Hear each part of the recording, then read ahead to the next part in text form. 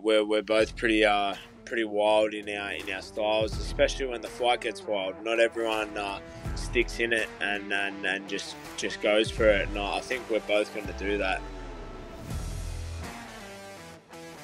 Download the AllStar app. Make your picks for UFC fights, challenge your friends, level up and win prizes. Link in description. Get it now. Man, I was looking at like the places you've fought throughout your career, and it's only been 3: Australia, the US, and Abu Dhabi. So going to Shanghai, going to China is something different. How do you feel about flying to Shanghai and getting into a fist fight?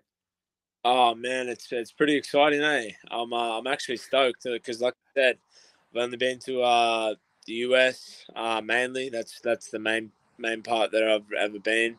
And when I went to Abu Dhabi, that was in the Fight Island in the COVID time. So that wasn't not really as adventurous as going to Shanghai. So I'm pretty excited, man. Definitely. You're right, man. When you did go to Abu Dhabi, it was Fight Island, which means you're like in some bubble, isolated from the world, but fighting. You know what I mean? Competing, making money. Yeah, that's it. On the How island. did you enjoy that? Yeah, it was still pretty cool, especially because the whole world was locked down. The whole world was shut down, and then we were still able to go and compete. So that kind of felt special in itself, like going through the airports with like nobody in them. It was a pretty weird time, man, but it was still a pretty good experience. The worst part was getting your nose, molested basically. You know what I mean? Like 100 times. My nose. Yeah, like they were sticking the, like back then. Remember they were just sticking Oh the yeah, yeah. oh, I didn't know what you meant then, but yeah, that's right. Sticking I swear they touched my brain when they'd stick that up there. And then we had to do the 2 weeks quarantine when we get back as well, so that sucked. Yeah. Yeah, definitely. None of that stuff happening nowadays, man. And this is your 4th fight of the year. Were you expecting to fight this many times, or was this just an early Christmas gift for you? I guess a bit of both, because um, at the start of the year, I wanted, especially because I had my first fight in February, so it was looking good to get 4 fights in for the year, and that was my plan. Um, and then when there was a bit of a break between my first and second fight, because I had my fight in Feb, and then I fought in June, so I wasn't sure if I was going to get the 4 in. And then since I come out good from the last one, and then they made this quick turnaround, I was stoked. It was like a early little Chrissy gift. Definitely, man. And Nasrat, they're rebooking him, man, for you. You know what I mean? I think that this is a solid matchup. What do you think of a matchup, and what do you think of his style? Yeah, I think it's a good matchup, man. To be honest, I think we match up well, and it's going to be a good scrap. He comes to fight, I come to fight. He has like a high rhythm and tempo. Pushes a high pace in his fights. I do as well. So I think it will be a very like fan favorite sort of fight. To be honest. Yeah, I think it might be like a sleeper fight. You know what I mean? People that know, they know, but the fans, when they walk into the arena, they might not think anything of it. But once you guys start throwing hands, it's gonna be a different story. Yeah, I think so too, man. I think it's we're both pretty wild in our styles, especially when the fight gets wild. Not everyone sticks in it and just goes for it. And I think we're both going to do that if it gets to that point, which I think it will. Yeah, you guys both fought in Australia, in Sydney, for UFC 293, and you guys both all went through all 15 minutes. Did you get to speak with Nasrat in Sydney?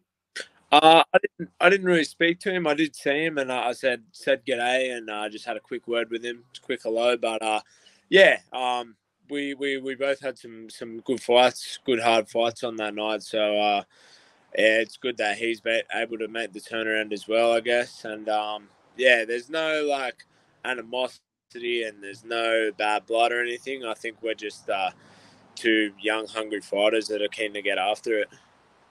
Have you ever had bad blood? I don't really remember you having any type of issues with opponents. Nah, no, I honestly haven't. Trying to think. Nope, not once. Hey, in my pro career, I've had bad blood with anyone. Do you want it one day? Like, do you want someone to come at you? You know what I mean? Because I know you're not really a type to engage in that too much, but it's fun sometimes.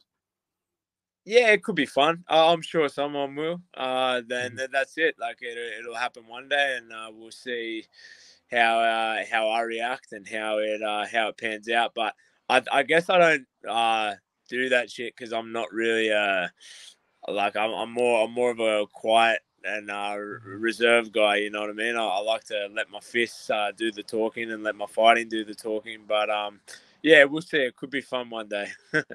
Definitely, definitely. And Nasrat's last fight against Landon Quinones. What did you think of that performance? Did you get to watch it live or did you watch it later on?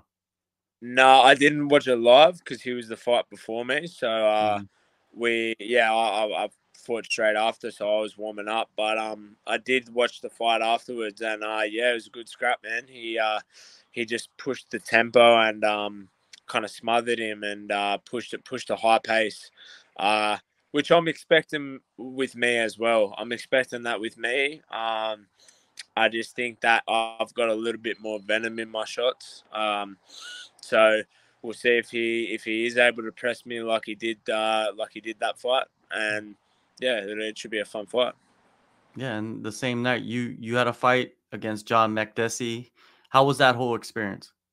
Yeah, good experience, man. Good experience to go in there with like such a veteran. Johnny's a tough customer, and like I think he only ever got stopped by a cowboy in the UFC, and that was when he got a broken jaw and still kept fighting. Um, but yeah, man, it was a good experience. Good for the skills and good for like my confidence to go in and go 15 minutes and at his own game too. Kickbox with John McDessie. He's a great kickboxer. So got that ring time, that experience, and yeah, it was good, man. Just good to get that high level competition against such a Yeah, veteran. and going all 15 minutes against like a veteran like John McDessie, especially after coming off the last fight where you felt really disappointed in yourself. How important was that? 'Cause sometimes getting an early finish doesn't really help you. You know what I mean? That experience, that 15 minutes against a high level guy will actually benefit you in the next couple of fights, right? Yeah, for sure. That ring time's important, man. Especially in the you hear about guys getting that, that little bit of sort of stage fright and that Mm. I guess the when it's in the big show and when it's in the UFC, it's important to get that ring time, man, and especially against someone so experienced. So and I'm just learning more and more every time I get in there, and just even about like how I feel, the lead up to it, especially in the camps, because I've had a fair few times now. Like I've had nine fights with the UFC now, and a couple of times like I've just pulled the trigger a little bit too quick in my camps. But like overtrained myself, not thinking I was doing enough. So even having 4 fights this year is just getting me in custom and in tune with my own body, my mind, what I like to do before the fight, how the lead up goes. So that's all getting better as well. Yeah, I think with fighters, that's the curse, right? That they feel like they're not doing enough, so they overtrain, and then that affects them in the fight, right? For sure, for sure, and it's just that fighter mentality, I guess. Yeah, yeah. Well, you need it, right? If you don't have it, then you're not gonna be a fighter, to be honest. Yeah, yeah, that's what I say. It's like you if you haven't overtrained yourself, it's something to worry about. But that's where it's good to have the people in your corner to pull you back and make sure that you're doing things right. Definitely, and going back to what I said about having 4 fights in 1 year, that means that you've been fighting pretty much every 3 months. So the camps have they shortened? Do you feel like you've like roughed out the edges? Um, Not really shortened because, like, I guess I'm training hard year round, but Mhm. the timing of when I'm pushing and when I'm just like peaking myself is getting a little bit better. The timing of that, and then just not burning myself out. So like Mhm. just things that we're doing in camp. But like I said, like I still have to get pulled back pretty much every time. Yeah, Yeah, you're just in your head going, "Fuck, I'm not going." Like, oh, I'll train harder, harder, harder. But it's good. It's just learning, learning part of the process. definitely, definitely. And with this camp, are you doing the same kind of like split between freestyle and Central Coast, or are you adding different things or different gyms or training partners? Yeah, actually, I am a little bit. Just because I'm doing the base of my training, the majority is at home with Mhm. my coach, with Ross Pearson, at Central Coast MMA. And I'm going down to freestyle and sparring on every week. So it is a little bit of both, and then we're getting some guys up to our gym a little bit more, just to make it less travel, less Mhm. because freestyle gym is 2.5 hours away, so it is a big trek to be going back and forth a lot. So yeah, just trying to like play it in to work what's best for me, and still obviously going down and getting that work in with them guys because it's just the best sort of sparring that I get. Um, but we've got like I got Josh Coolabout coming. I just sparred rounds with him this morning. So Josh come up to the gym. I got some of the lines then guys coming up to the gym. Mhm. So yeah, we're getting good bodies, good different looks from a lot of high level guys. Oh yeah, man, that 2.5 hour drive is it's not fun for anybody, I don't think, you know what I mean? Yeah, yeah, especially when you're training hard too. Yeah, your mental and your physical is like pretty exhausted. So not really a good idea to be driving that much. No doubt. How do you envision this fight, man? I look at Nasrat and I see John McDessie. They fought each other in the past. Nasrat beat him, but they kind of have a similar pace. McDessie just kicks a lot more. Nasrat's more of a boxer. What do you envision against him? I envision a high tempo fight. Like most of Nasrat's fights and my fights, they are usually a high pace and high tempo. Um, it's going to be about who gets the respect, and that's what I'm going to look to do from the first bell is get the respect and basically control the pace of the fight and dictate what happens in the fight too. So with how it goes, I think it's going to turn into a war. I really do. That's Yeah. what I'm preparing.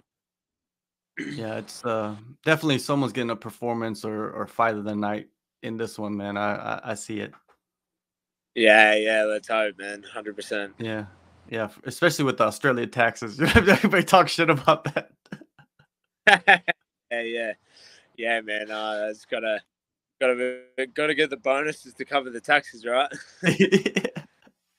um, a couple other topics, man. I wanted to pick your brain about. The first one is you're a mixed martial artist, but what do you think about bare knuckle MMA? Do you feel like that is the purest form of fighting? Maybe. Bare knuckle MMA. Um, like the Valetudo stuff. Yeah, just like Jorge Masvidal has his promotion, which is bare knuckle MMA. We just saw like Fabricio Verdun fight Junior Dos Santos, right? Bare knuckle MMA. It's becoming a Yeah, thing now yeah, in the US. yeah. Well, I guess if you want to talk about the purest form of fighting, it probably would be like that bone on bone. It makes it different. I think it's very similar with the little gloves. Like the only thing that the little gloves do is protect your hands a little bit more. Mhm. Um, but yeah, that's okay. Could be something. Could be something even to look in the future. Yeah, I can see you, man. I can see you doing that. You have that in you. You know what I mean? Like I see that. You're like a fighter's fighter. Um, Yeah. now with um now with with the rounds, right? Like this has become a topic now where, I think Dan Hooker was talking about like how you should get rid of uh like rounds and just fight 15 minutes if it's a 3-rounder, and fight 25 minutes if it's a 5-rounder or a title fight. What do you think? Which is better? Which is worse? I love that. I love that idea because then you're not splitting the rounds, and it's more of a, especially with the judges. Like it's more of a whole look on who won that 15 minutes or who won that 25 minutes, and I like that because there's just so many times where I've seen fights that could have been like Yeah. saved by the bell, saved by the like, and because that guy, even if say one guy wins 3 minutes of that round or 4 minutes of that round, the guy gets the reversal at the end of the round. The guy on the bottom now is so tired and he's so exhausted. That's the time to strike, And then when the time's up, the referee goes, "Nope, stop, stand up, go back to your corners," and it's like the fight it's like a new fight. Mhm. So the fight has to start again. So I'd be all for no rounds and just a straight 15 minutes of fighting. I think that's a great idea. All right, and the last thing is USADA, man. You've been under the USADA umbrella, and now they're splitting with the UFC at the end of the year. How was your experiences with them? Yeah, great. USADA's been like they they can show up at any time, and as long as you just keep your whereabouts updated with them, and my experiences with them have been fine. I've never had any dramas. I don't like some things that I've heard about them waking fighters up, and Mhm. I don't know if you heard, but they woke Alex Volkanovski up the night before he defended his title against Max Holloway. That's crazy. We're waking him up in the middle of his sleep the night for a title defense. So there's been some things like that I've heard, but my experiences have been great with them, and I'm just hoping that it like continues that way with the whoever takes over the anti-doping, because we got to keep the sport clean. Yeah, I honestly think that there's enough guys that still find ways to cheat, because the cheaters are always one step out of the game. So the more we can keep the sport clean and keep those guys out of it, the better. for sure, for sure. December 9th, UFC Fight Night. It's a Shanghai night with the hooligan.